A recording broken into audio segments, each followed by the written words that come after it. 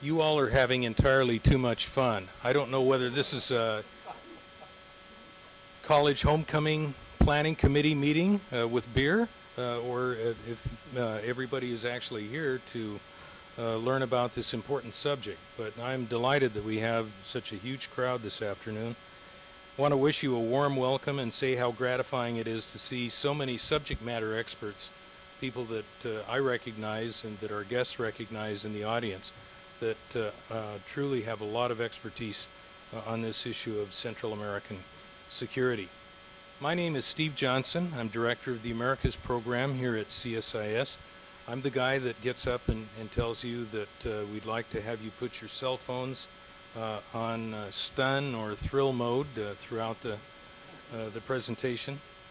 And also the person who says that when it comes time for the questions and answers, that we would like you to identify yourself and also your organization before your question, and try to keep them, since there's a lot of people here that will want to have interface with our guests. If you would, keep your questions fairly short, or if you're prone to commentary, to keep that also short. 6 years ago, it was novel to see the Central American ambassadors in one room coordinating their lobbying efforts on the Capitol on the DR-CAFTA trade agreements. And now it is equally impressive to see the national leaders of these countries coordinating security policies and reaching out to Mexico and Colombia to mesh efforts in fighting transnational criminal organizations, drug traffickers, and gangs. Not only is our featured speaker and featured guest the leader of a pioneering organization that has grown in confidence and competency since its birth in 1991, but I'm pleased to note that Assistant Secretary General of the Organization of American States, Albert Ramden, is also with us this afternoon. And he's right here in the front row, and I'd like to say that as a former representative of the Caribbean community who knows a thing or two about cooperation, he's been especially supportive of the SICA process and instrumental in helping the two sub-regions, the Caribbean and Central America, strengthen their relations. So I really want to thank you very much for your presence here, Mr. Secretary General, for being with us. I also see that we have Ambassador Francisco Altschul of El Salvador with us. Want to recognize him. And also Ambassador Francisco Campbell Hooker of Nicaragua is with us as well. And I hope I haven't missed anybody in that group. And of course, we're glad to have all of you with us.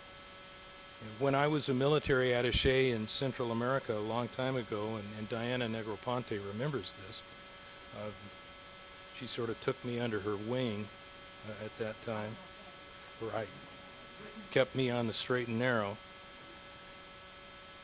You probably remember that drug trafficking and criminality was barely on the radar screen. People were aware of the problems, but the East-West conflict loomed so large over all policy matters that it wasn't until the 1990s that lawmakers and senior leaders began to really take notice. Now these problems stand taller as threats almost than conflicts between states. I could go on in this fashion, but the real experts this afternoon have yet to speak. And here to introduce our main speaker and invited guest is one of them, my good friend and colleague, Eric Farnsworth, Vice President of the Council of the Americas and Americas Society. Eric, the podium is yours. Well, thank you very much, Steve. We are a mutual admiration society, because I could go on about you and CSIS and the terrific job that you and your colleagues do here. It is a real privilege for the Council of the Americas and me personally to join with CSIS for what we anticipate is going to be a very timely and important program, and we're very pleased to have the opportunity to continue to bring some focus and hopefully some clarity as well to this topic today. It's also a privilege to join such a distinguished and knowledgeable group of speakers this afternoon for our discussions. We've assembled, we believe, a very top group, and we look forward to their insights as well. Ladies and gentlemen, Central America is at a dangerous crossroads. That's a direct quote from a report that was just issued on late last week by the U.S. Senate Caucus on International Narcotics Control. And it's a report that was issued, in fact, just as leaders from the region, including our own Secretary of State Hillary Clinton and also our keynote speaker today, were meeting in New York as a follow-up to their June meeting in Guatemala, which discussed the Central American security strategy, which most, if not all of you, are very familiar with already. And indeed, in my view, Central America is at a dangerous crossroads, an inflection point, if you will. And the high-level attention that is now focusing on the region and on these issues is an important signal that regional governments and also friends of the region are taking these issues quite seriously. Led by State Department Assistant Secretary Bill Brownfield, whom CSIS and the Council of the Americas and other organizations were honored to jointly host in August, the U.S. government has developed a new, more comprehensive strategy to address the deteriorating situation in the region. The government has pledged some $300 million in new and reprogrammed funds, and others, including the World Bank and the IDB, have plussed that up, great government expression, plussed that up, to around $1 billion. That's not an insignificant sum, particularly at a time of budget constraints. As we've seen from the Mexico experience with the Merida Initiative, however, it takes time for funds to be obligated, equipment to be procured, personnel to be trained, and unforeseen challenges to be overcome. And in the meantime, a region of great policy interest to the United States historically is being challenged in some ways to its very core. The institutions of mostly young, fragile democracies are being hollowed out, corrupted by drug traffickers and the allies. Impunity is rampant, and the police and security forces in several countries have been penetrated by the drug gangs. Even as the hemisphere has just celebrated the 10-year anniversary of the Inter-American Democratic Charter, the health of democracy in Central America and the ability of democracy to deliver a better life for its citizens is increasingly uncertain. More can and should be done. Creative thinking to address a common threat is required. From the United States, in addition to the very positive steps that were agreed by regional leaders, we can reduce the demand for drugs at home and the supply of weapons and money that go abroad. We can begin to link illegal drug use publicly to death and destruction in Central America and the broader region, much as the Blood Diamond and conflict minerals campaigns have effectively done in parts of Africa. In the interim time period it takes to procure new materiel for Central America, we can consider the transfer of excess equipment as appropriate from the downsizing of the effort in Iraq, where, according to press reports, a mad dash is now underway to dispose of excess stocks. Other steps could also be considered. Of course, the region too has obligations, not the least of which is raising additional resources on its own behalf. Most importantly, the region must begin to think and act regionally, as Steve was alluding to in his comments, to improve coordination and effectiveness, create economies of scale, and reduce the ability of the drug traffickers and illegal gangs to arbitrage the institutions of governance between individual nations in a bid to exploit weaknesses wherever they may exist. Clearly, ladies and gentlemen, the challenge before us collectively is immense. Nobody should underestimate the effort that will be required. But if we work together with purpose and resolve, I believe we'll be able to address the issues effectively and successfully. And that is precisely why we are so pleased to have with us this afternoon our keynote speaker, Juan Alem Gurdi, the Secretary General of the Central American Integration System, or SICA. The Secretary General has enjoyed a long and successful career in the private sector, and he's also held senior positions in national government. He's a visionary. He is one of those who played an important role in the development of the SICA concept, and the organization now finds itself at the very nexus of regional efforts to reduce violence and to restore confidence. The Secretary General has proven to be an effective leader, as the meetings in Guatemala and New York, which I previously mentioned, can attest. And so we are very pleased that in the midst of his consultations here in Washington, the Secretary General has indeed carved out a bit of his time to be able to join us today to bring important perspective and understanding to this discussion this afternoon. Ladies and gentlemen, would you please join me in welcoming the Secretary General of SICA, Dr. Juan Alem Gurdi.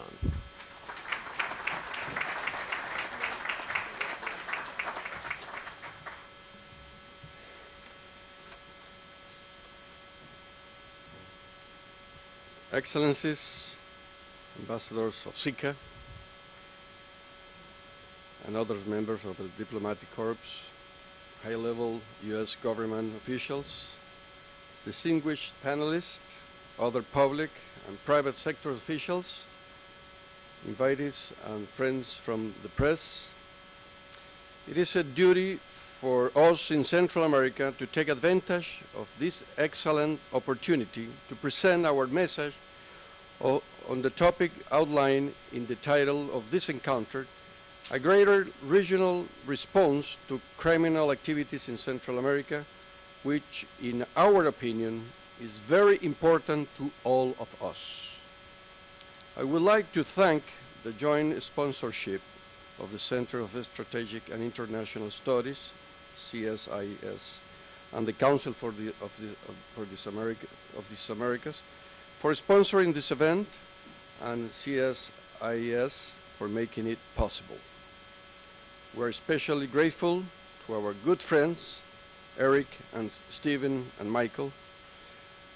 In order to make the best of the time and listen to our distinguished panelists and the audiences, I will proceed immediately to establish why the Central American security dilemma requires a greater regional response and why the USA must lead the proceed as it has.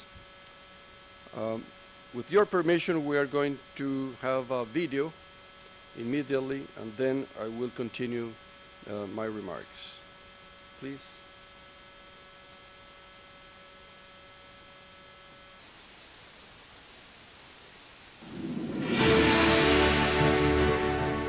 At the end of the decade of the 80s, the Central American presidents subscribed the Tegucigalpa Protocol with the purpose of resolving, through dialogue and negotiation, the political military conflicts faced by some countries in the region. This was the procedure meant to establish firm and lasting peace in the region. Countries in conflict began a process of voluntary disarmament and reduction of their military forces, which led to the strengthening of a climate of trust and security.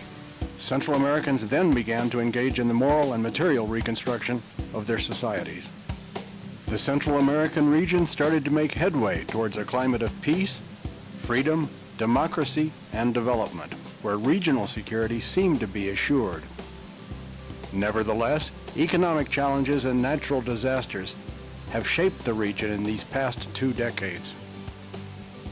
To date, there has been partial success in the region, but there is still work to be done to rebuild the social and economic fabric, so weakened after many years of violence that left a legacy of massive migration, family breakdown, absence of values, and a lack of respect towards life. Additional to these hardships, one must consider that the privileged and strategic geographic location of Central America represents a factor which, while providing great opportunities for development, has also become its greatest liability. The Central American Isthmus is a contact point between North and South, East and West. Unfortunately, it also bridges the biggest drug producers and consumers in the world. As a result, Central America today is facing a crossroads.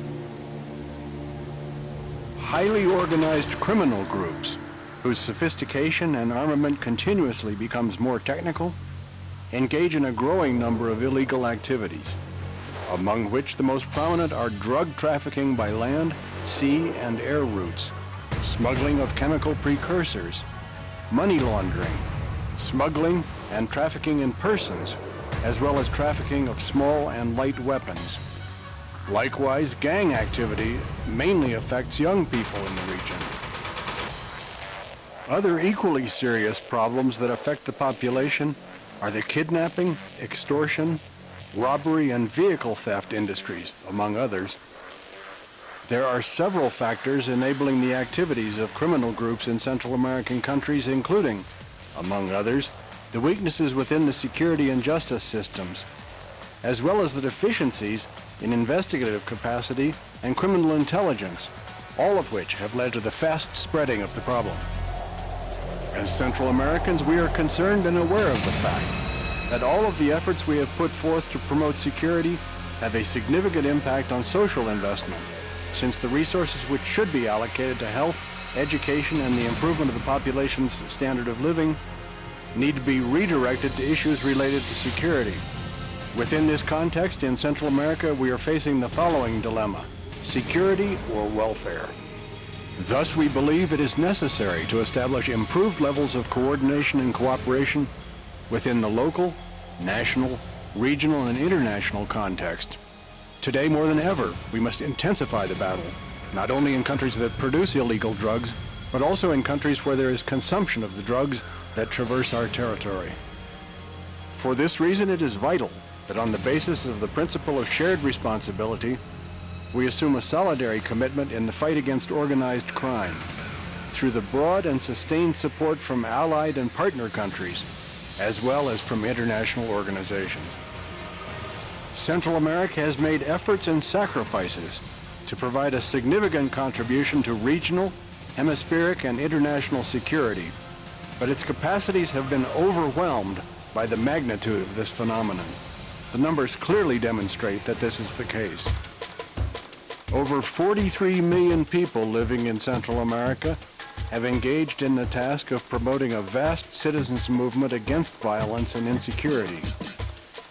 In response to this social outcry, the governments of SICA countries have agreed on a security strategy, which includes a milestone of great magnitude to address the problems of violence, lack of citizen security, and organized crime. The Central American Security Strategy outlines the components and activities necessary to strengthen the security of the people of Central America and their assets, thus allowing our population to meet the objectives of human development. It also strives to integrate the multiple efforts existing in the region to promote security in order to harmonize them and to manage material, financial, technological, and human resources that are demanded by the institutions in charge of protecting and contributing to security. Nevertheless, this strategy and its plan of action require adequate resources for their implementation, additional to those that each country of the region already contributes. Therefore, it is urgent to count with the political, technical, and financial support of the international community. The international cooperation annually disperses funds to citizen security programs in Central America. These amounts represent between 2.5 and 4% of the total costs that the governments of the region have to invest in citizen security. In other words, the international cooperation provides 1 out of every $40 provided by the states of the region. A large part of this international contribution is earmarked for justice and violence prevention programs for at-risk populations, and very little of it goes to the components of crime fighting, penitentiary centers, and institutional strengthening. 2/3 of these contributions are channeled through national states, and the rest is allocated to local governments, NGOs, and universities. Only 1% of the cooperation is channeled through regional institutional agencies. The Central American Integration System, in compliance with the mandates of the heads of state, is managing the international support provided for the implementation of the Central American Security Strategy. The joint efforts of SICA, supporting countries, and international organizations led to a process of consultations and meetings, as well as to technical and political work to facilitate the organization of the first international conference for the support to the Central American Security Strategy. This international conference consolidates a substantial political commitment at the highest level between Central America and the international community, on the basis of the principle of shared responsibility, laying the groundwork for a solid and sustainable foundation of cooperation to address the needs for a secure, peaceful, democratic, free, and developed Central America. The first international conference for the support of the Central American Security Strategy coincides with a momentous time in the life of the region. The thousands of lives that are lost every year, including those of young persons and children, women and the elderly, who are victims of violence on our streets and cities, are a tragic reminder of the seriousness of this threat. The rise in violence and criminality indices is yielding terrible economic, political, and social consequences for our peoples, and threatens to worsen if these trends are not reverted soon. This is why the Central American governments, with the support of the international community, have prepared a regional, comprehensive, and coordinated response. This response has been called the Central American Security Strategy. This initiative is a firm step in the fight by SICA countries against organized crime and violence. All decisions adopted shall define the future of Central America.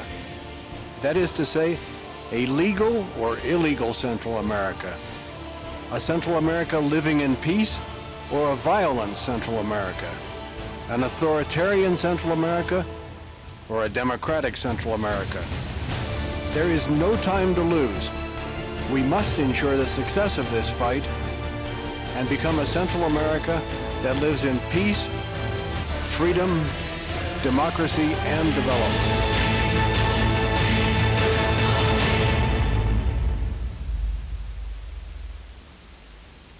Thank you. Central American is comprised of 7 countries: Belize, Guatemala, El Salvador, Honduras, Nicaragua, Costa Rica, and Panama.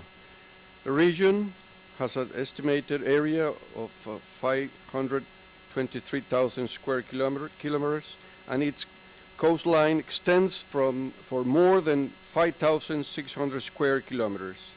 Central America has a population of almost 48 million inhabitants, of which 59% reside in urban areas.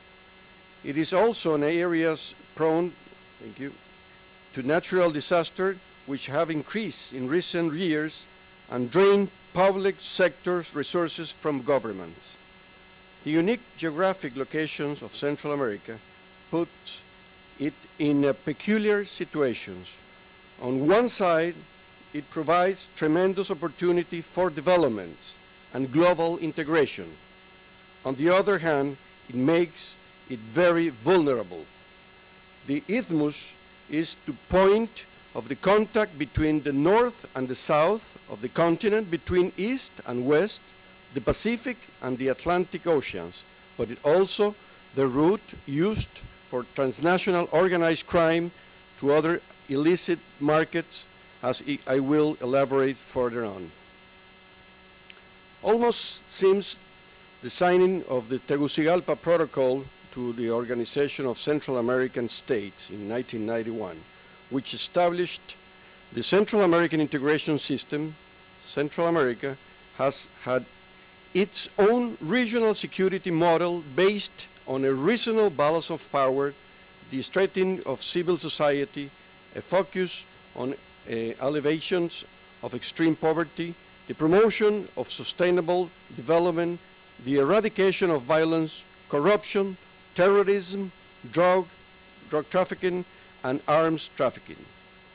This model has been encompassed and instituted into the Framework Treaty on the Democratic Security signed in December 1995, which is the legal instrument that establishes principles from the democratic security perspective. The security situation in Central America is characterized by problems related to transnational organized crime, which represents structural and geographic challenges, including drug trafficking organizations that have managed the extent their outreach of influence to different regions in the American continent and have penetrated through our borders. Today, organized crime is multidimensional. Although drug trafficking is the principal activity, it is not the only one. It has become a major problem that pro-Central American presents a diversification of their illicit activities, ranging from drug trafficking, human trafficking, treatment of person, extortions, arms trafficking, violent crime, money to launder, and forgery of documents, among others. The drug trafficking organization penetrations process in other latitudes has three origins: the transnationalization of the organized crime phenomenon, which impacts other territories, the necessity to extend their outrage of influence to other countries in order to facilitate the transit and delivery of drugs as a way to ensure income from drug trafficking, and finally, the complementary characteristic of criminal organization in the region. All thought, this is basically an extra-regional phenomenon in the sense that productions and consumptions are mostly non-regional. The trafficking of drugs carries several grave threats for Central American securities as follows. The high rates of murders and other violent crime that affect our territories. The local consumption of drugs, which facilitates or induces the causes of senseless crime. The introduction of non-narco forms of organized crime. Public and private sectors corruption, as well as money laundering.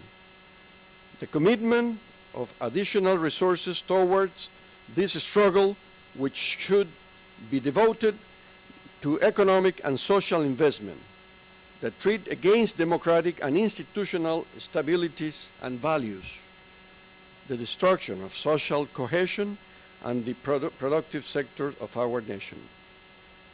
The region has become an air, maritime, and land corridor for the transit of drugs, one of the principal routes used by organized crime for the trafficking of drugs from the south destined to the north of the continent. Also, it is noteworthy the increased consumption at an alarming pace, encouraged often by the same drug traffickers who pay for their local services in kind with illicit drugs. From the qualitative perspective, it has also been observed that Central American region is used for trafficking of cocaine and on a smaller scale of heroin. New trend drugs trafficking of cocaine are being developed and used, such as semi-submersible submarines, which have many capabilities because of their ability to maneuvers without the difficulties of being detected by radars or infrared lights. Regarding the loss of human life, the situation is very serious. For example, in 2010, and according to the United Nations Program for Development, UNDP, there were over 18,000 homicides in Central America, which represent an average of 42 homicides per 100,000 persons, a rate similar on the superior contemporary armed conflicts. Another alarming aspect of our security situation in the region is related juvenile violence related to gangs called maras, with links with counterparts in the US and themselves interconnected regionally. The phenomenon has become in recent years more complex and diverse. According to various resources, the total number of gang members in Central America is estimated at 70,000. Gangs are much more numerous in Honduras, Guatemala, and El Salvador, while the rest of Central American countries are not immune to this risk. Such high levels of insecurity also increase the probability of potential loss of foreign and local investors' confidence, which decreases the possibility of regional development. At the micro level, insecurity affects differently the various social categories, social labor, and managerial sectors. It limits product productive benefits and social capital. On the other hand, private sector investment in areas of security system and private securities at the location of their companies increases the cost of production and affects the competitiveness of the Central American products on the international markets.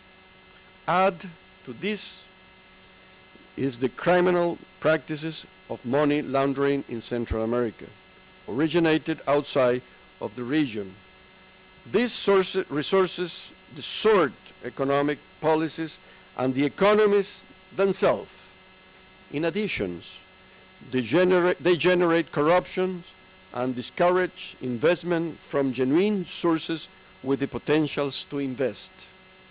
One consequence of this situation is the unstoppable migration of Central Americans to the north or to the other Central American countries, which offers better economic conditions and in pursuit of peace and opportunities that are not found in their countries of origin. Despite the negative impact of crime in Central America, economic activities is strong and the economies are growing, propelled by economic integration and a dynamic intra-regional trade. Intra-regional trade among the 5 members countries of the so-called Central American Common Market increased in 2010 by 10% and reached the $6 billion. The gross domestic product grew in the region by 3.2% and added $125 billion. Tourism is again increasing, with tourists returning to the region, having become many of their purchases of Central American exports. There are many North American companies that contribute to the regional progress. Likewise, there are thousands of North American citizens who in some form or another have social and cultural ties or choose to retire in our region.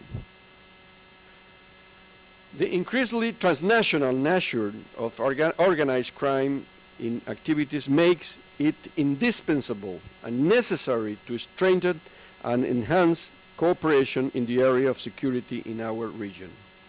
In April of this year, the Central American Integration System, through the Central American Security Commission, comprised of vice ministers responsible for public security, defense, and foreign affairs, adopted a strategy that was revised and updated and prioritized.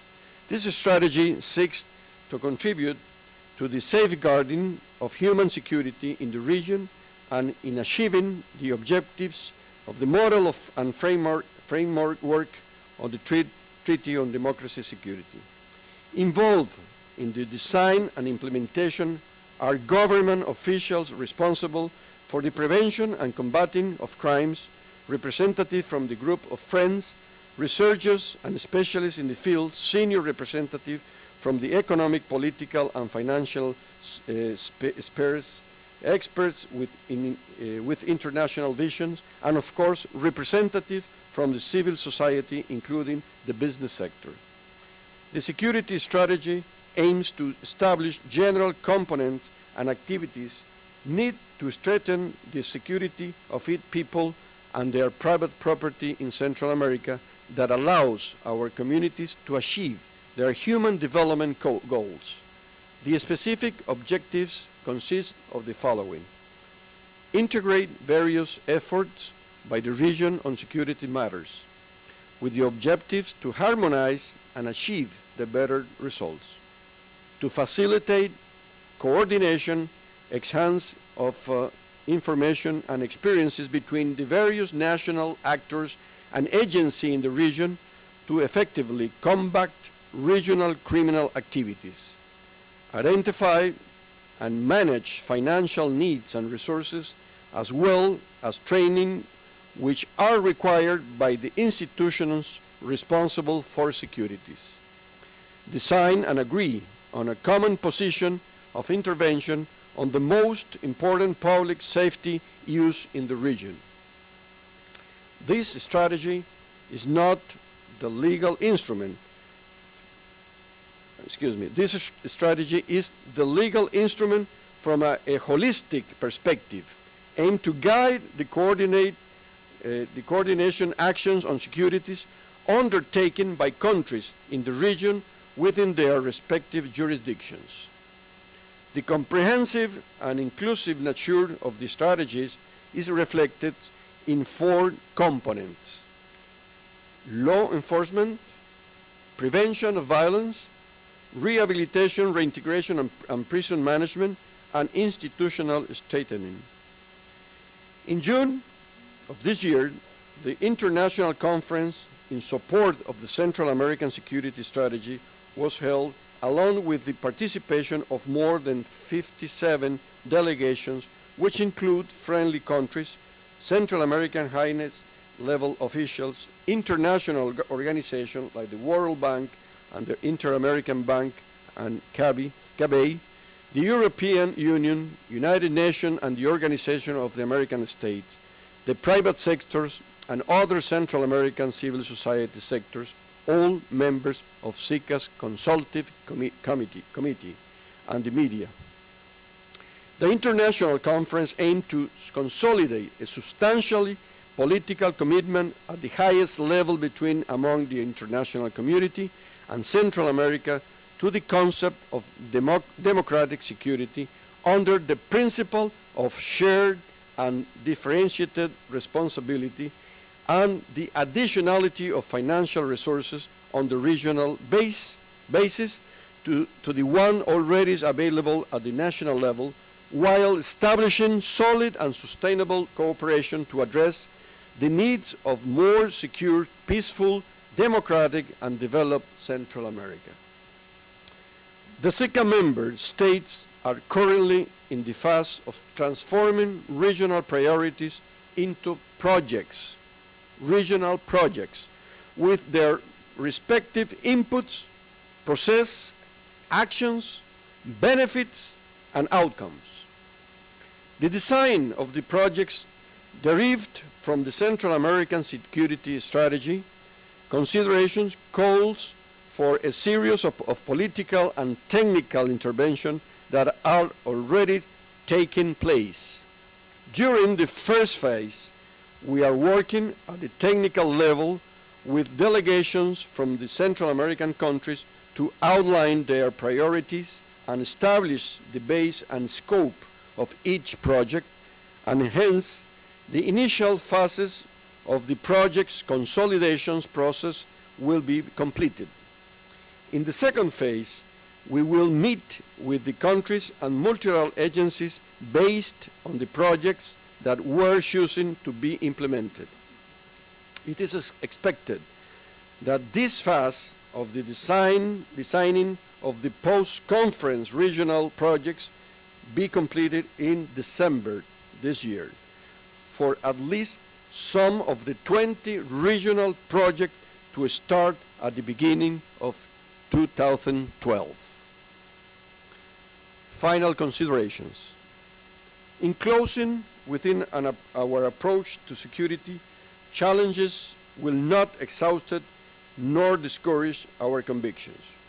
We will address as much as we can the root causes and structural uses through institutional, economic, and social development in accordance with our democratic security model. The Central American Security Strategy represents a valuable contribution towards the search for holistic solutions and exemplary regional coordination effort. It is obvious that the resources and other means to face this scourge are limited to the countries of the region. This is a phenomenon with an unusual characteristic, featuring actors who are integrated in well-structured and disciplined criminal organizations with increasing level of specialization to influence the institutions of their citizens.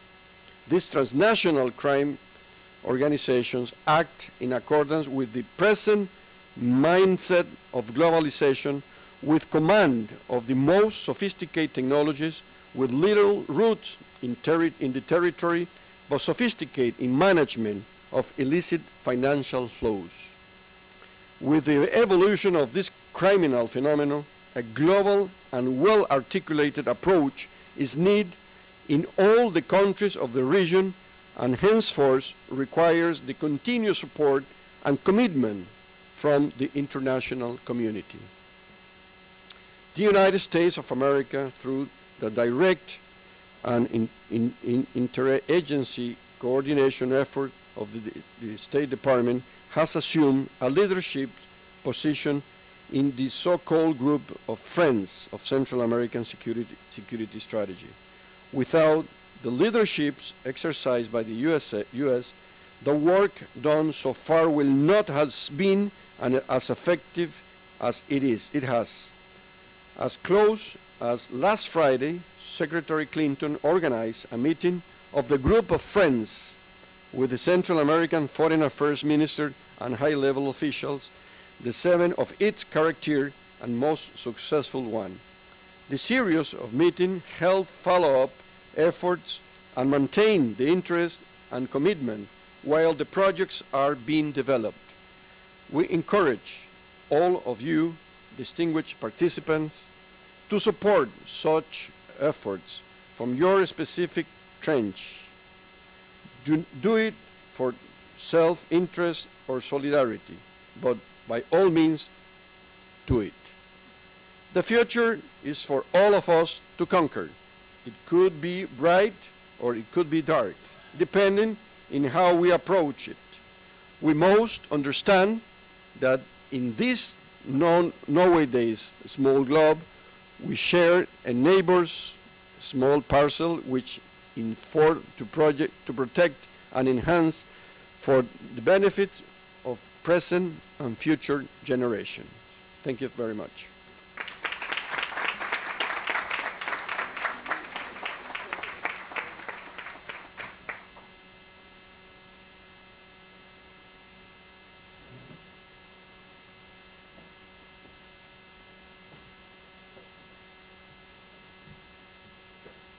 Thank you, Secretary General Alem. I think that leaves quite a bit of room for questions as to how all of this is going to function and how these negotiations will be translated into action among these countries that have very different cultures and very different legal statutes and ways of handling crime.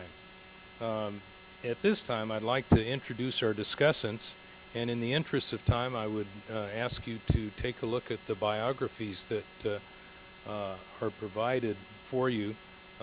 We have a very distinguished panel today. We have Deputy Chief of Mission from the Embassy of Mexico, Mabel Gomez. Thank you for being with us. A Minister Counselor from the Embassy of Colombia, who has ample experience also in Colombia's defense minister and knows these issues in the South American sense, Vicente Echand. And also today we're honored to have with us the Deputy Assistant Secretary for International Narcotics and Law Enforcement Affairs from the State Department, Todd D. Robinson, who will give us a little dose of reality, I think, in terms of what the United States can do in all of this. Mabel, I would like to call on you first, if you would. Thank you very much, Steve. And good afternoon to everybody. Even though I have only 5 to 7 minutes to speak, I would like to start by commending the CSIS and the Council of the Americas for organizing this event. I think that this is a very timely event to keep the momentum up after the conference in Guatemala. Momentum that we need not only to push forward the implementation of the projects that are going to be presented at the end of this year, but also to underscore to the international community the importance of the situation in Central America and the need to work together, all countries, to support the region against transnational organized crime. After having been said that, I've been asked to talk about what has Mexico done in support of Central America, what are we planning to assist with. So I will give you a little bit of background, then I will focus on what we are putting on the table in terms of cooperation. And at the end, if I have enough time, Steve, I will give some highlights about what we think are key elements to ensure success of the strategy implemented in Central America. Well, in terms of background, Mexico has been a strong advocate, I would say, since the early 90s of adopting multilateral and regional approaches to combat drug trafficking and more broadly transnational organized crime. In this regard, during the current administration, since the very beginning, President Calderon highlighted that strengthening international cooperation on the basis of the principle that has been mentioned all along today, the principle of shared responsibility, is one of the key components, of the key dimensions of Mexico's security strategy. So in that respect, as you all know, Mexico has been cooperating thoroughly with the United States. And of course, we have reached out to our friends in Central America to strengthen our cooperation against transnational organized crime. In that respect, since 2004, we established an institutional mechanism with Central America, Mexico and Central America, on democratic security. And in the context of that mechanism, we have been making joint efforts to design a security strategy that was in fact adopted in 2007. In 2008, when we got together, Central America and Mexico, we assessed what has been done in terms of this regional strategy, and we realized that there was a need for concrete actions. So we had this idea of putting together a plan of action. This plan of action was adopted at the end of 2008 with the idea of implementing it in a 2-year term. So it was a plan of action adopted for 2009 and 2010. In that context, we have have continued our dialogue with Central America in the context of this mechanism that I was talking about in the Mexico SICA on dialogue on democratic security. In parallel, you may know that the United States has also a U.S. SICA dialogue on democratic security. And we have been trying to align those two separate mechanisms in order to have a better coordination between the two regions, North America and Central America. So this is one of the ideas that we have put on the table recently. And in fact, in December 2010, when the United States, Canada, and Mexico got together in Wakefield, Canada, Mexico raised this issue in the context of the trilateral ministerial meeting. And finally, we got the U.S., Canada, and Mexico to agree that it was important to engage with Central America with a view of creating a North America, Central America dialogue to strengthen regional cooperation and efforts against transnational organized crime. We have been committed in this regard because we think that it's important to prevent dispersion of efforts. On one side, North America, on the other side, Central America. We also think that it's important to prevent duplication of efforts, given the lack of resources. We think that we have to maximize our resources. So that's why we are convinced that we have to prevent duplication of efforts. And also, we are convinced that it's important to increase coordination between the governments and among the countries of each region in order to be more efficient and more effective in our actions, coordinated actions against organized crime. So this leads me to underscore the active participation that Mexico has had in the context of the core group of friends in support of the Central American security strategy. It was the invitation that we got to participate in this group of friends was pretty consistent with what we had been doing towards Central America and with Central America. The Central American countries are not only our neighbors, they are our partners in several endeavors. So, and we are also pretty aware that combating transnational organized crime needs to be a joint effort, a regional effort, and we will not be successful in Mexico without joint efforts coming from Central America. So we are together in this. If we fail in this regard, it's not only a failure of Mexico, it will also be a failure of Central America and vice versa.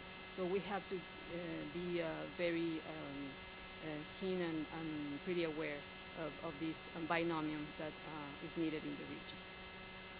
Now, in terms of what we are putting on the table in terms of assistance and cooperation towards Central America, as Dr. Alem has mentioned, the Central American security strategy has been designed with 4 main components. Just to remind you, the component of combating crime, the second one, rehabilitation, social reinsertion, and prisons, the third one, prevention of violence, and the fourth one, institutional strengthening. And under each of these 4 main components of the Central American strategy, and on the basis of expertise and best practices in Mexico, my country is offering specific cooperation projects that are compatible at least with 15 of the 22 Central American profiles projects that Central America has identified.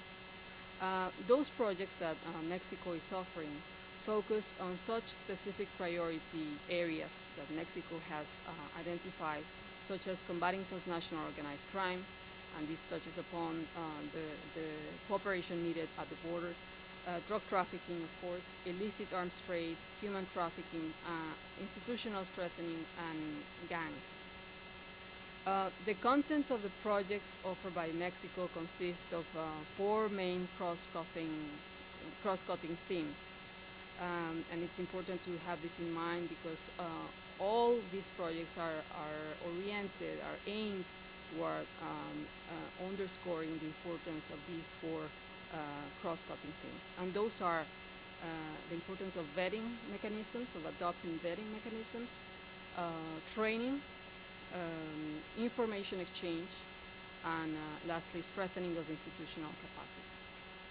So finally, I will leave time for your questions, and I will be happy to answer those. But I finally would like to underscore the importance that Mexico deems to vetting. Vetting, from our perspective, is essential in order to put in place all cooperation actions. Why? Because we think that this is a major component to ensure a successful strategy and to ensure that cooperation is really viable. So, in fact, Mexico is willing to offer its own methodology that we have developed in Mexico, facing the same challenges that Central America is facing, and to provide with our capacity in terms of developing common standards for the region. And also a second element that we think that it's indispensable in every endeavor to towards success is the need for judicial reform. This is a major element to ensure that institutional capacities are really being strengthened. Of course, Central America has an enormous lack of resources, but it will be in addition to the international cooperation that everybody would like to see coming in the region. We think that it's important that Central America also provides for its own resources and generates internally those resources. Of course, the situation currently is pretty serious, and this is one component that it will be important to have in mind, and it will be very important towards ensuring the ownership of the strategy in Central America. With this comment, I close my comments, and thank you very much for your attention. Mabel.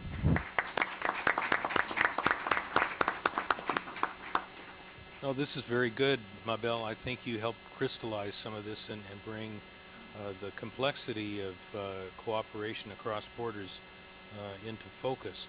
Vicente, you're on the other end of this. Unfortunately, Mabel took off most of my talking points, so I'll be very, very brief. But I just wanted to start by bringing to your attention some news that happened about two to 3 months ago when a cocaine processing facility was discovered in Honduras. This cocaine lab had a capacity of about 8 tons of cocaine monthly, which is very large, but I mean it's large. And one thing that was really interesting was that the cocaine found in the Honduras lab had higher levels of purity than the Colombian cocaine. And so when we started to try to identify the reasons why this was the case, results that because of tight legislation and tight controls in Colombia, chemical precursors are very, very controlled, so it's very difficult to acquire them.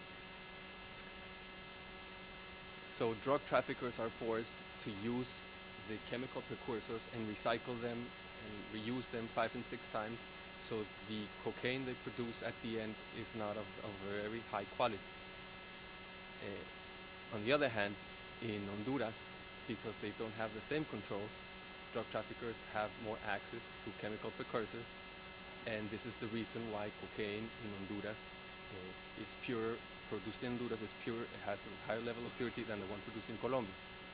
And this is just one of the elements why we think that a regional perspective, a regional approach is very important. And in Colombia, we've been trying to deal with this regional approach since around 7 years ago.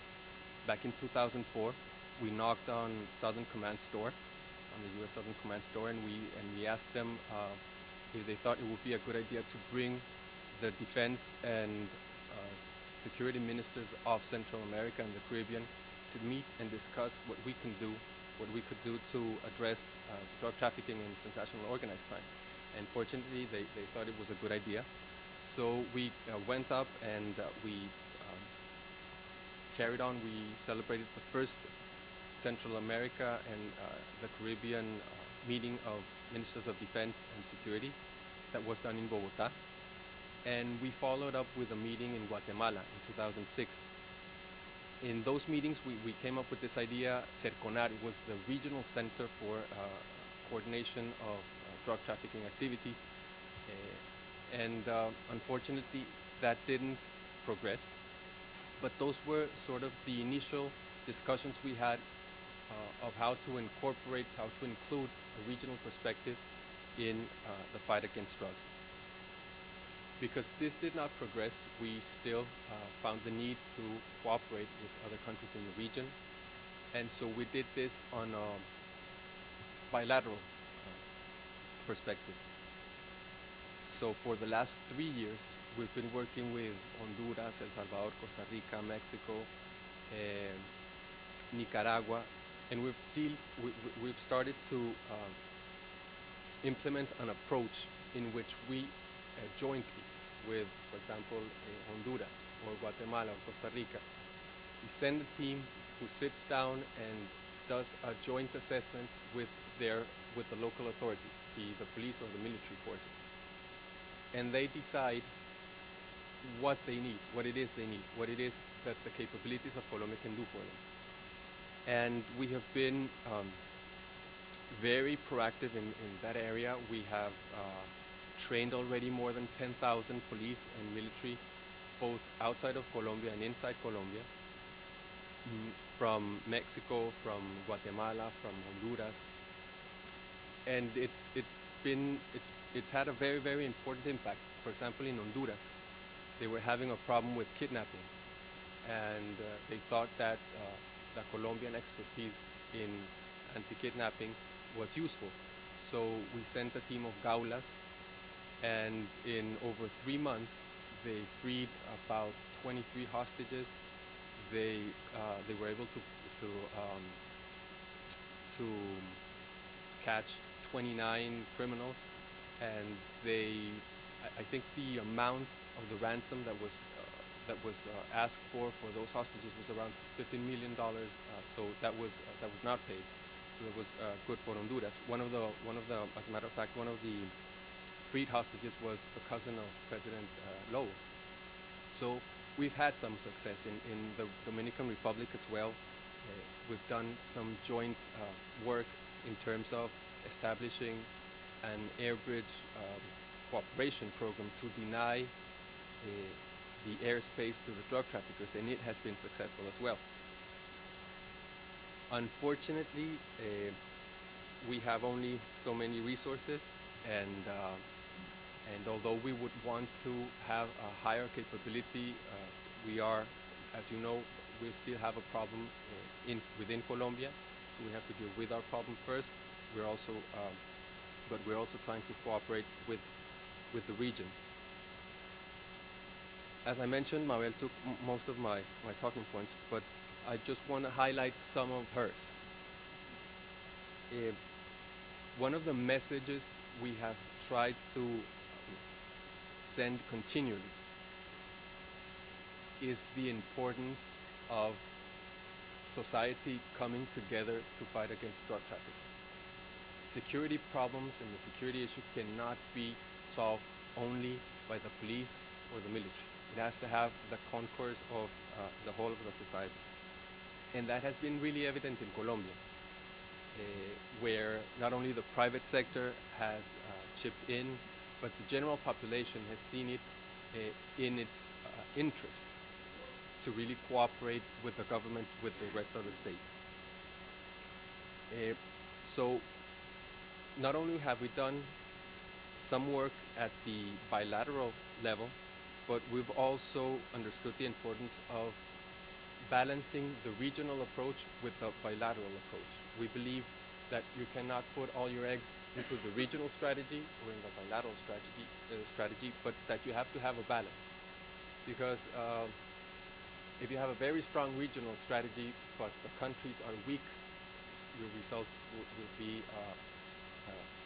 not very positive, and the same is true of the contrary. If you have very strong countries but a very weak regional strategy, so we've tried to balance.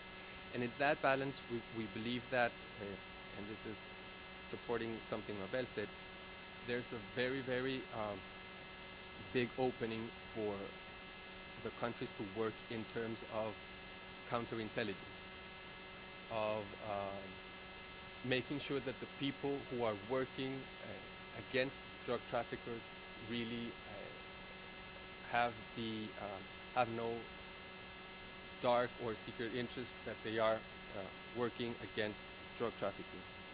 And so President Santos, in the last conference in Guatemala, he made an offering. He offered to work with the regional strategy in 3 areas. Basically, that's money laundering and asset seizure. The other element is counterintelligence. As I mentioned, he even went as far as to propose a lie detector center, a regional lie detector center, regional polygraph center. And another area he offered to work in was the criminal database, share the criminal database. And so we're working with Central America, both in the region, at the regional level and at the bilateral level. And finally, I wanted to make one comment about the strategy, the SICA strategy right now. And it's an element that Mabel mentioned as well. And that's the need to better coordinate. because of the situation in Central America, there's this sense of urgency that we have to achieve results fast and quick. And we indeed have to achieve results, but we cannot do this at the expense of order and an orderly and planned strategy. And so we have to be very careful not to just put a lot of importance in the amount of resources we give, so as much as the need to have a really, really thoughtful strategy to counter drug trafficking. Thank you very much. Vicente, thank you very much.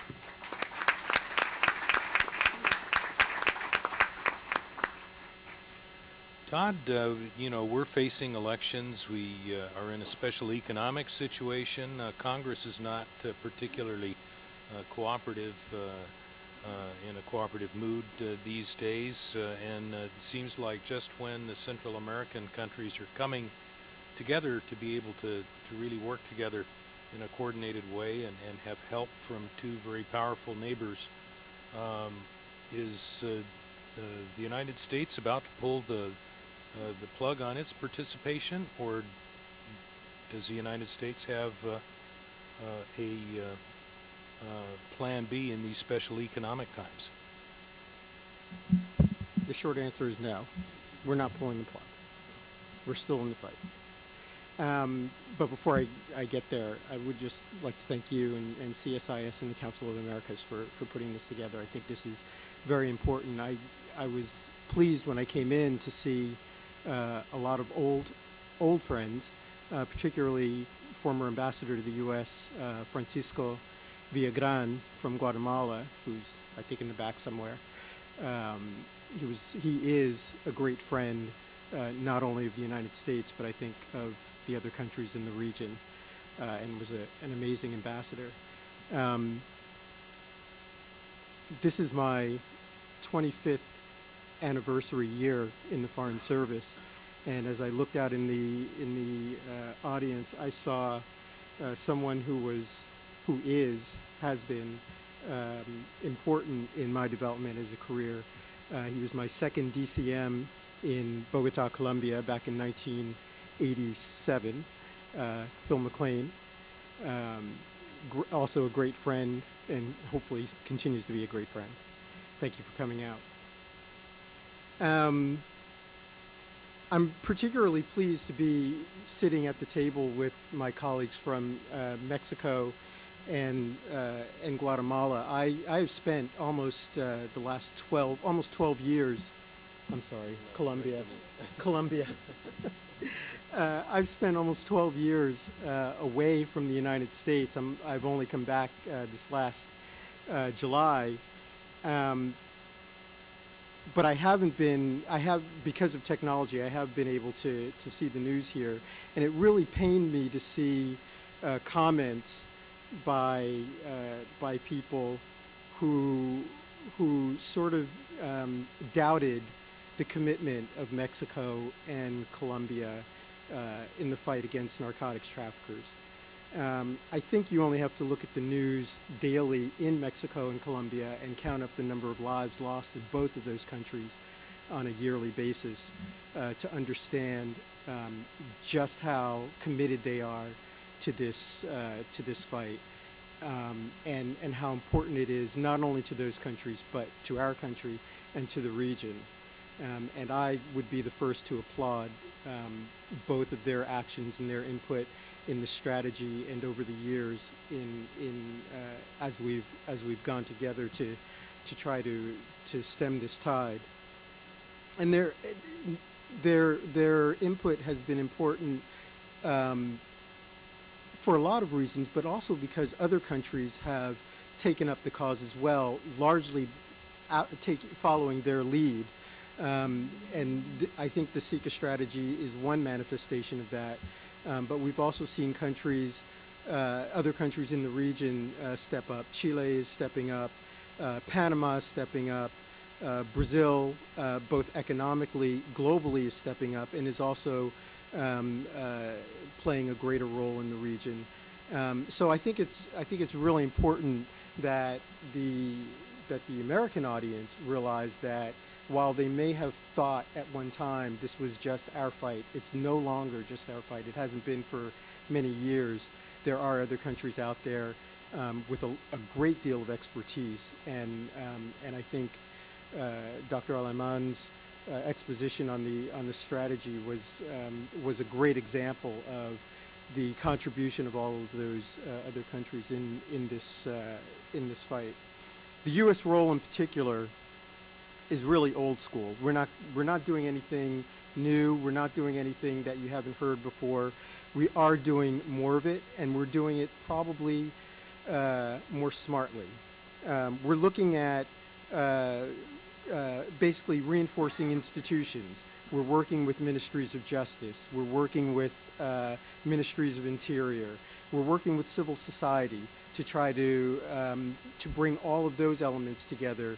The drug fight is not just law enforcement, but if you don't have good education, if you don't have jobs for people, if you don't have a political environment that allows debate and discourse, it's going to be very hard to fight a group that really doesn't care about any of those things. They only care about making money and destroying lives. We are, when I say we, I'm using the royal we here because there are any number of U.S. agencies that are deeply involved in our part in fighting narcotics trafficking. The Department of Justice, Department of Homeland Security, DEA, ATF, ONDCP, Department of Defense, and I would say they are involved on a global level, on an interagency level here in Washington, but they're also very much involved. We very much come together as a team at the micro level. My previous assignment was as Deputy Chief of Mission at our embassy in Guatemala, and every embassy has a law enforcement working group, and in that law enforcement working group, all of those agencies sit around the table on a weekly basis.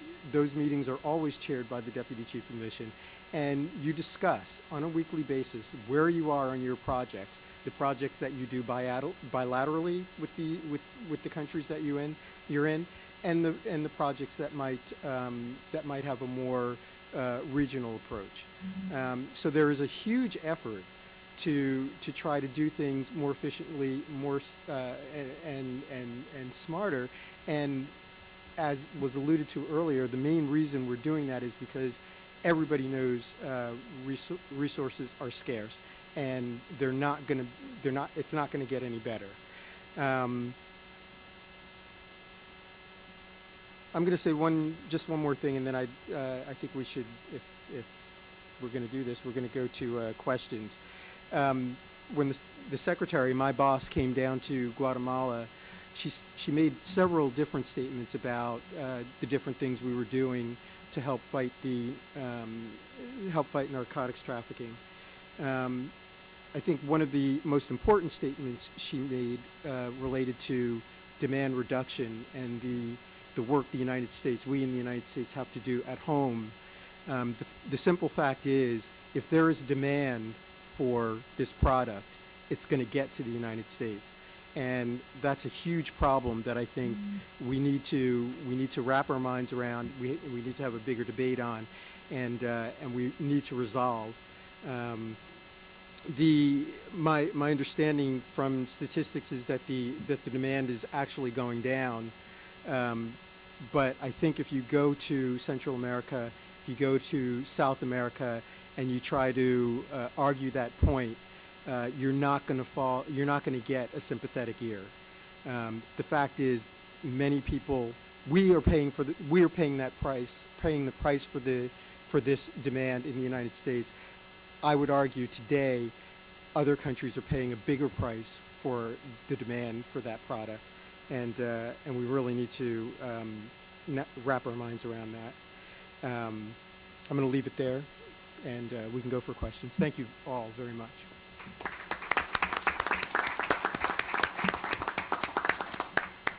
Well, there you have it, ladies and gentlemen. Our first question comes from Diana Negroponte.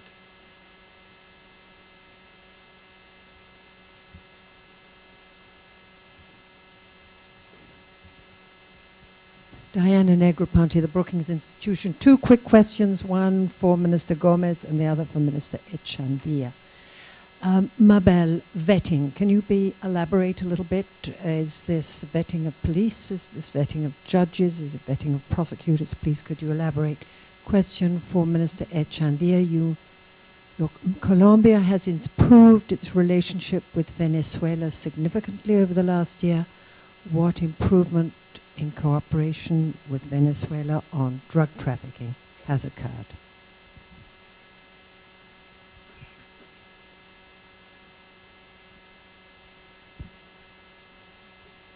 Thank you for that question, Diana. Since this question is too specific, I will be very concrete in responding. We are talking about vetting all institutions, all staff, judges, police, and even officials that are involved in combating transnational organized crime.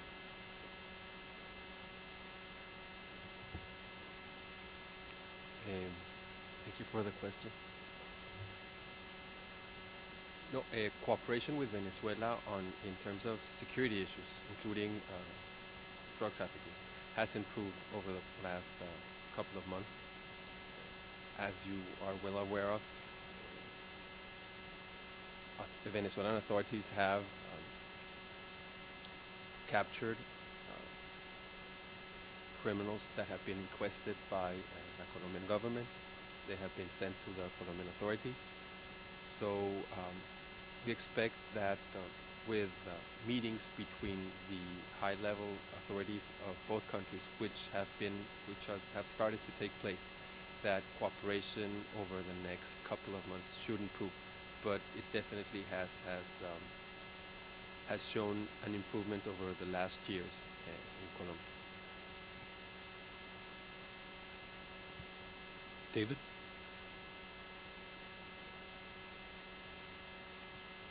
You have a question here. So we got microphone.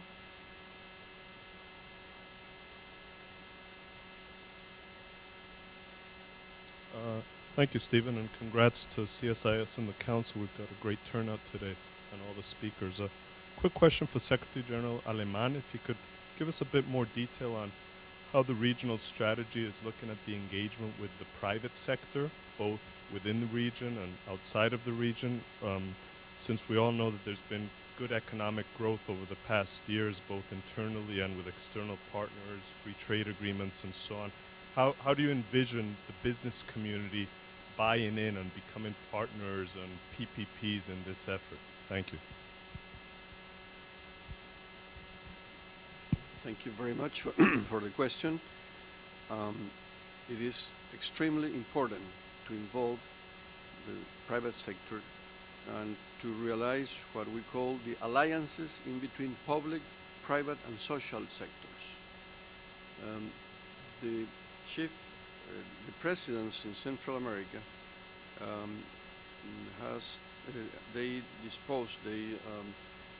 mandated that we shall create a great movement of citizens against crime organized, which means that we have to involve the whole segment of societies, and of course this is a duty for us to generate the conditions and to create the spaces to establish the alliances in between the public, private, and social sectors. Where can I see, where can I look the alliance with the private sector? Well, in prevention, there is big possibilities to count with the private sector's role to prevent youth, to prevent violence, harm violences, to prevent the reinsertion, etc. I think this is a very interesting question, and we could elaborate more and to respond. And finally, let me say that from the General Secretariat of SICA, we are trying to approach the private sector in order to invite them and to involve more active in this new crusade that we are doing, and the private sector is very willing to attend our invitation. Thank you. I think we have a question over here.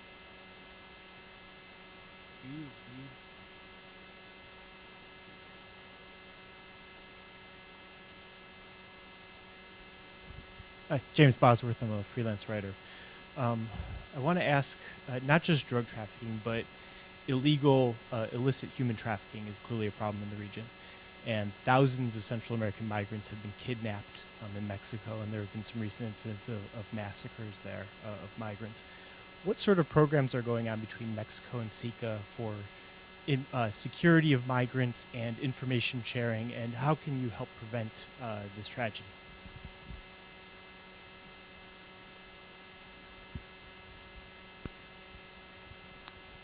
Yes, in the case of migrants, we started regional policies. It is not mature until now. It's not developed, so I cannot respond from the each national interest perspective. In other words, I cannot assume any response because I am in charge of the regional perspective. So I invite our colleague from Mexico. Perhaps she can respond. What I can tell you is that it's certainly a major challenge for Mexico and for the region as a whole. I agree with your point.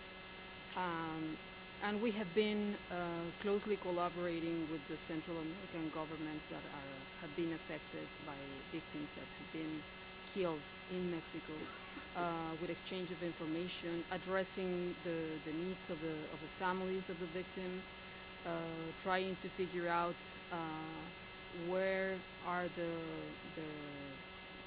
organizations coming from, how do they identify the likely victims.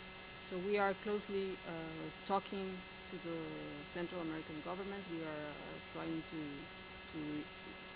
to exchange as much information as we can in order to prosecute the responsible criminals.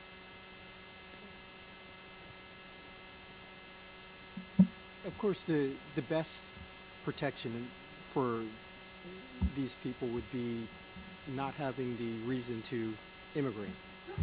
And I think certainly Mexico, but the Central American countries have also looked very hard at programs, social programs within their countries that try to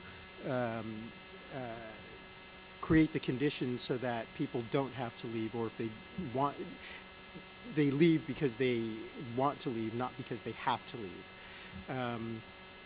The United States is, and I can talk more intelligently, if you consider this intelligent, talk more intelligently about what was going on in Guatemala, but we have been in very close contact with the government of Guatemala, working very closely with them on programs through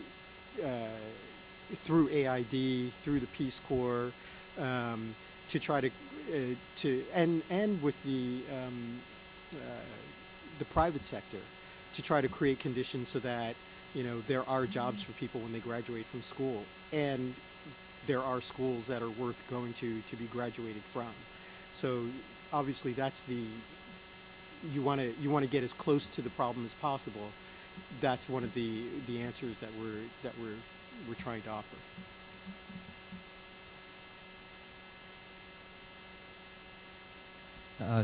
My name is Tom O'Keefe. I'm from the Mercosur Consulting Group in San Francisco, California. My question is directed to Secretary General Alem. As a U.S. taxpayer, why should my government pay a cent for this initiative when it includes countries like Guatemala that are notorious not only in Latin America but in the world as having among the lowest tax revenue collection records? And if that wasn't worse enough, there's also a massive tax evasion. I mean, you're coming to my country to ask us to give you resources at a time when we don't even have enough money to properly educate our own people or provide health care. And you're asking us to give money to a region that includes among the biggest, wealthiest tax cheats in the world. Yes, thank you very much for that question. I was expecting, of course, because we recognize that in some of our countries in Central America, we have a low tax pressure, low tax pressure.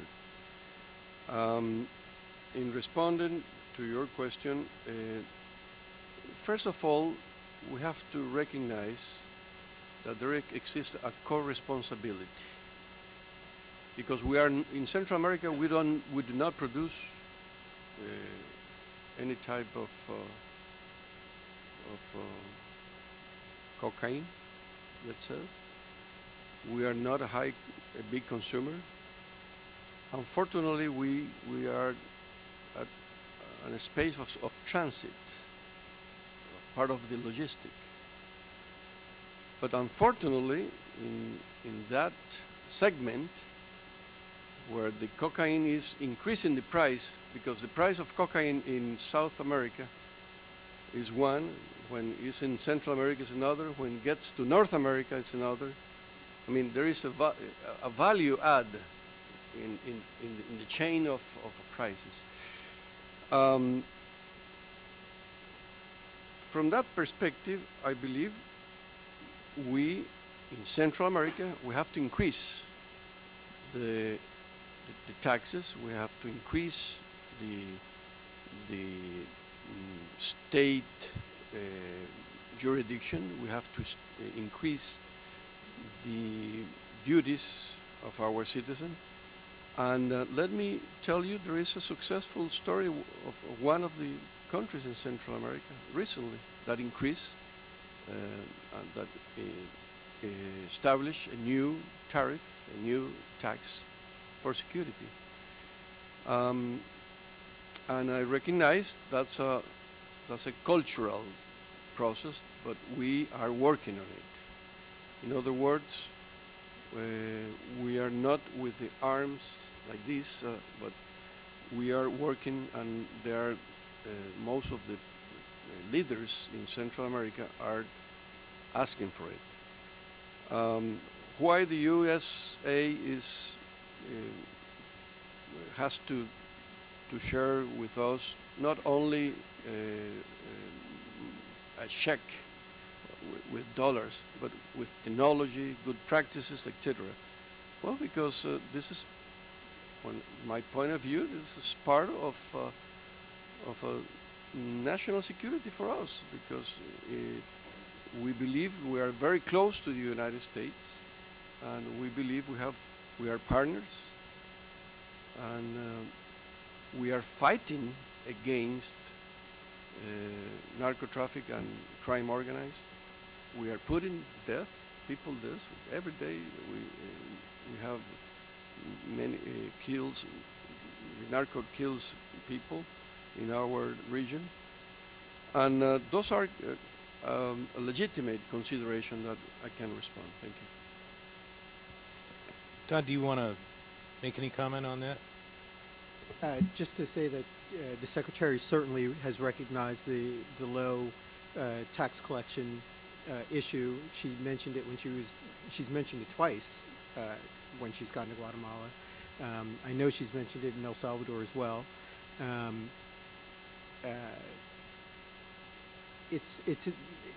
you know, the central governments know they have a problem.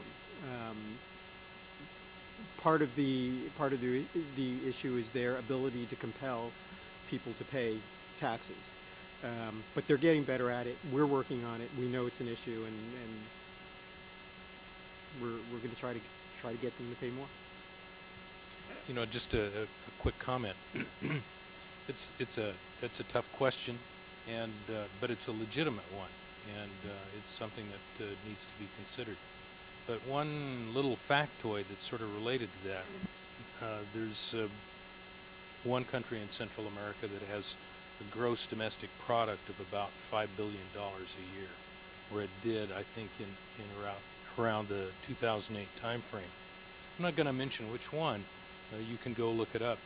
But when you look at that kind of that kind of economic activity and compare that with the gross metropolitan product of, say, municipality like Lebanon, Pennsylvania, or Winston-Salem, North Carolina, it's roughly equivalent. And if you consider how many police cars and helicopters that those municipalities can buy with their different budget constraints and different salaries that they have to pay and different things they need to do, even if there was better tax collection in some of these countries, they don't really have the base, if they were able to collect it efficiently, to be able to deal with some of the problems that are occasioned by a global illicit enterprise that, according to the United Nations, nets something like $400 billion a year. So that's kind of what they're up against. And I agree, I think it's a fair question. How much are individual countries really contributing to this according to what they might be able to pay? And there's a lot to be done. But there is some reality in this, is that even if they did put as much into it as say we did, it still wouldn't be enough. I think there was a question here.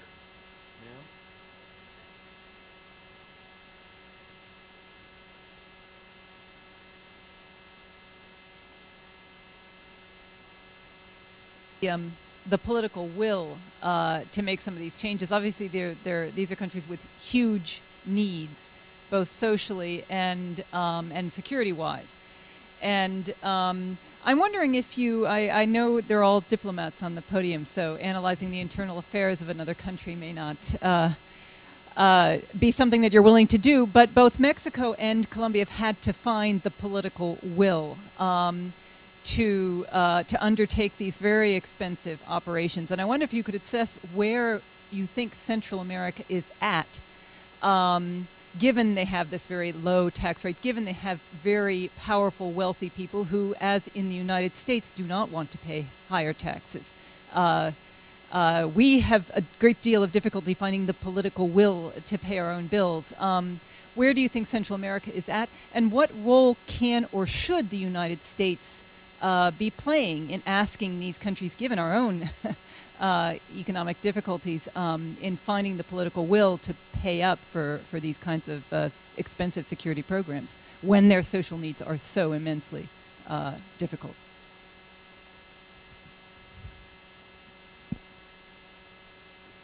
Any takers? Oh, sure. Yes, we're different. I would say I would talk about the process in Colombia, and I think that for many years in Colombia the situation was very similar.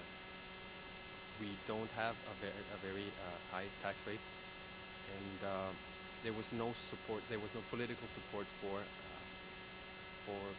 let's say the necessary authority in the state. So when President Uribe came to power and things started to change, and really the highest segments of the population started to see how investing in security was really beneficial for them, they were willing to pay more.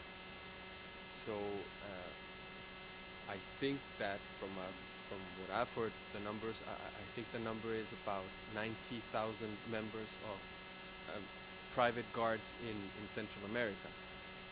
There is a lot of money invested in private security.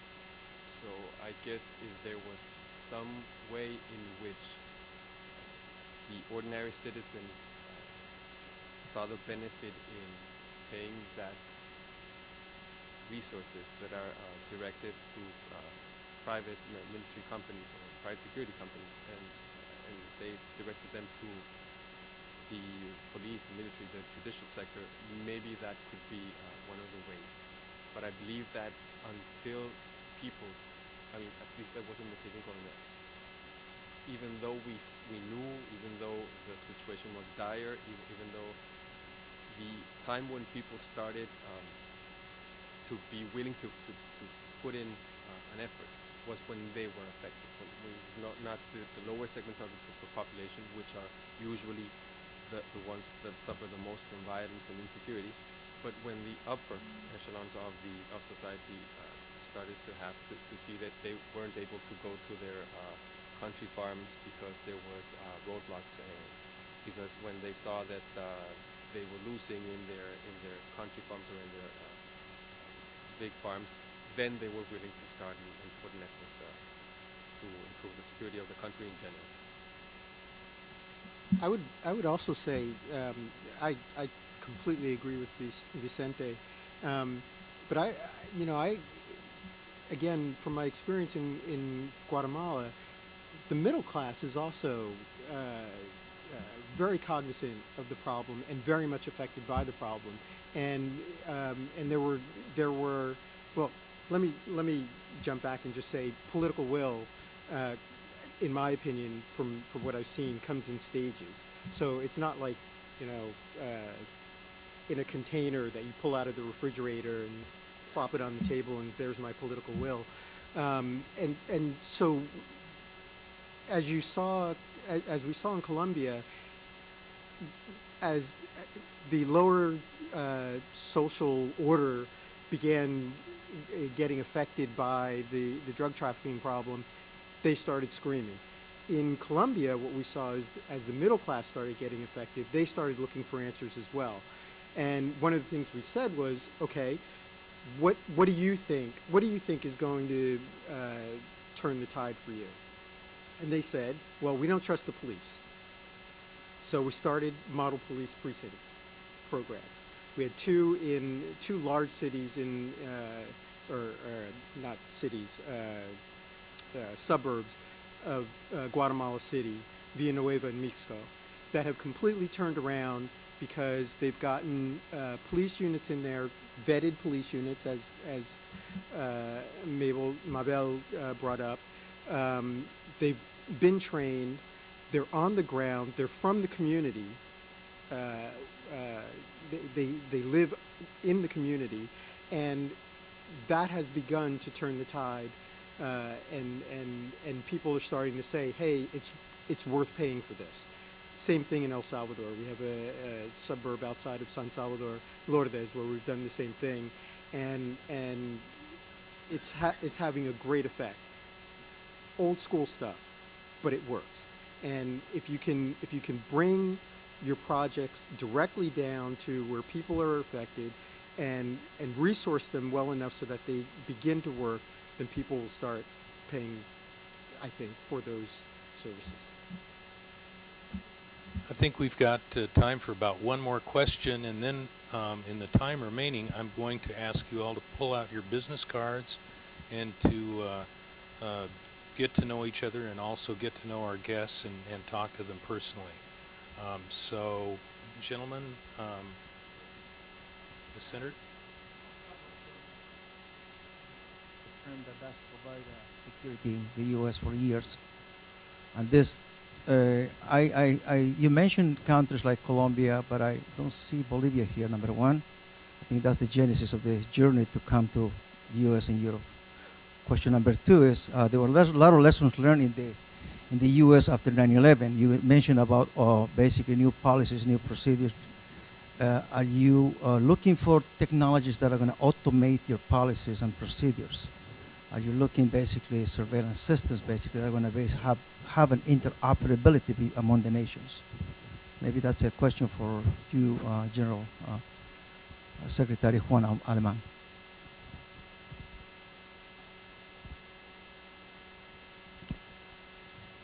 Thank you very much for the question. I recognize this is a very complex answer, but let me put in this perspective. We are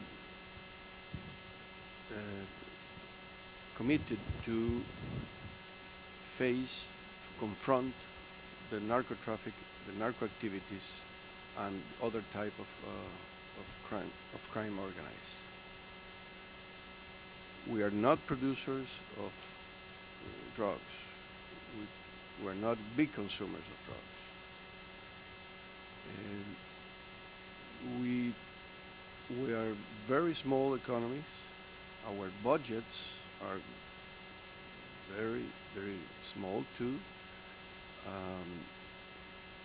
We are considering like an aggression of the crime organized in our society because they are breaking our rules, because they are attempting against our rule of law, and they are making extortion, and they are corrupting our youth. From that perspective, we believe that the only way to confront this aggression is to be very institutionalized, very strong institutionalized, very strong with our law, with our judicial system, to account with scientific laboratories to prepare the evidences and the proofs, and of course to facilitate the work to our police, and in the perspective of the regional effort to coordinate the effort, because in that way we maximize our resources. So that's in this hand. In the other hand, we believe that if you control the laundering, you are gaining very much, because narco traffickers are utilitarians. I mean, they want to earn money, because that's in their perspective, in their logical, is the objective, is the goals. So we have to work very, very much in detect and to make surveillance in that area. And finally, our authorities recognize that the animal, what we call the animal of narco traffic, is a big animal. And the only way to stop is to account with the alliance and the concourse of our friends, including, naturally, the United States, Mexico, Colombia, and the other allies of Central America. There is no way not to eradicate completely, but at least to control the narco activity in Central America. Thank you. Can I just add one thing? And I'm probably going to cause a little bit of a stir. But I would just say I think it would be a big mistake for my friends and colleagues in Central America not to turn a blind eye to the knock-on effects to narcotics trafficking in Central America, including increased usage in Central American countries, and the growing production of heroin, and the growth of poppy, and the growth of coca in the region. It might not be in great numbers, but it is happening. It's not, and we know it's happening, and I just don't want anybody to walk away thinking it's not happening there as well. If the drugs are passing through there, Some of them are staying there. People are getting paid in kind. They're getting paid in kind through drugs. People are using the drugs. The health systems are going to suffer from that in those countries, and these are health systems that are already under strain because they're having a hard time taking care of the people that they already have. So I would just caution not to turn a blind eye to a growing problem. I want to thank our guests for being with us today. Secretary General Alem from SICA, Mabel Gomez from the Embassy of Mexico, Vicente Echand from the Colombian Embassy, and Todd Robinson from the United States State Department. I think we've had a pretty good view of the negotiated actions that SICA is trying to get to move forward through the Central American countries. It'll be interesting to see if there is a follow-up mechanism to see how effective these actions are. The outreach to other countries such as Mexico and Colombia to help is certainly a valuable contribution, as is assistance on the part of the biggest demand center, the United States. And also want to thank our participants and guests out in the audience today. You've provided some valuable feedback that I think that Secretary General Alem can take back to the SICA process.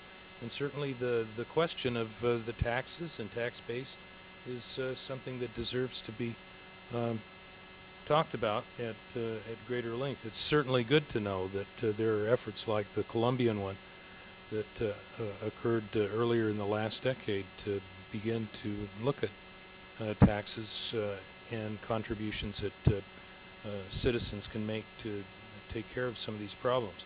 And believe me, it really hurts me to say this as a conservative. So, but we all have to pay our own way, one way or the other. Anyway, thank you so much for your contribution, your patience, and I hope you get a chance to meet these fine people up on this platform.